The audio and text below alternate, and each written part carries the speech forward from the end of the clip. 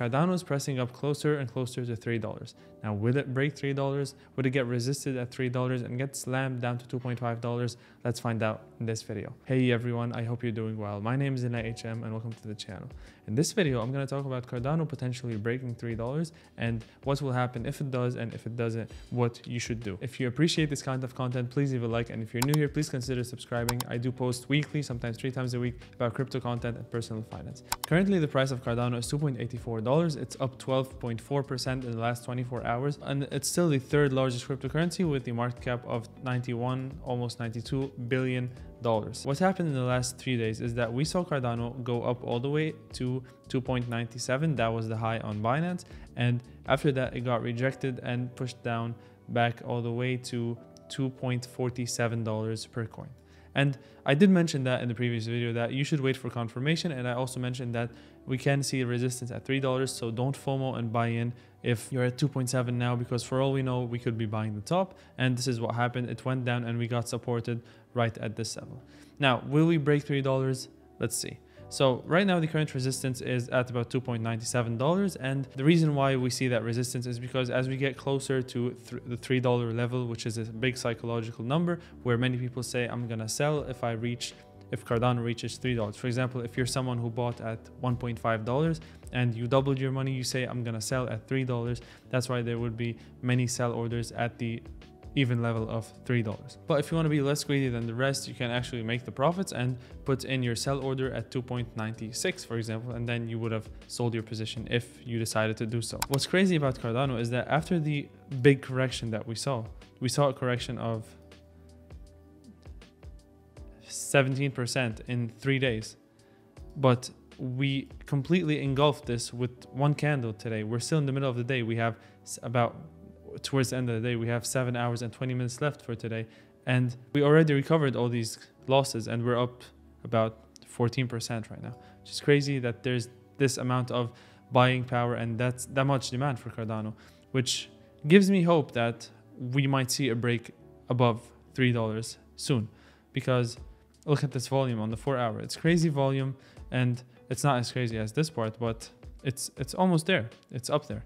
So we might see a huge spike all the way up to $3. We can see some resistance, or maybe even right here at $2.97, and then get corrected and then go press up and then eventually break it. But what you should do is wait. That's what you should do. You should wait, because for all we know, we can get resisted by this diagonal resistance right here, and we can go back down, and then what we can do is start playing in this channel and then eventually break up or down. So you must wait for confirmation, because if you don't, you're probably gonna end up losing, and for all we know, this could be the top right here. There's no way we can know if this is the top or not, but with this volume, it's kind of promising.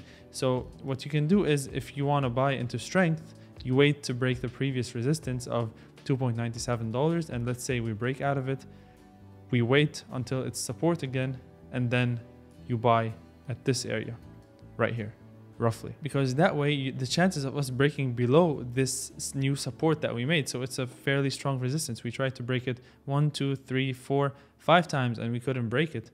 So this is a strong resistance. So when we break it, it turns into a strong support, and when you do that, you're probably confident that it's gonna go further up. Or if this does not happen, you can just wait. Maybe you can dip after this and you can pick Cardano back up cheaper at about $2.57. That's what I would do. This is not financial advice, guys, definitely. And also, if you're interested in asking me questions, you can check the link to the Discord, join the community. You can chat with me, ask me any questions, or give me some video ideas so I can definitely address them in future videos. Also, if you want access to my live trades, I do give out alerts on the trades I'm doing and what I see in the market. You can check the link in the description for my Patreon as well. Now let's jump back into this. Also, another chart that looks great is the Cardano Bitcoin. Even though we are facing some resistance, the volume is great, and potentially this can break out and then make this support by the end of the day. Cardano, Ethereum, same thing. We're being resisted, but we still can see it go up. Now, if you take a look at the altcoin dominance chart, so altcoin dominance right now is at 55%. So this means that altcoins take a share of about 55.9% of the whole market cap of the whole market. So there's Bitcoin and altcoins. Bitcoin has 44%, altcoins have 56%.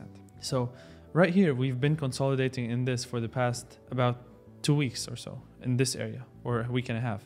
We've been consolidating here. And usually when we consolidate, what happens is eventually we're going to have to break out one way or the other. Eventually we can break out upwards or downwards. And I do see that we're going to break upwards.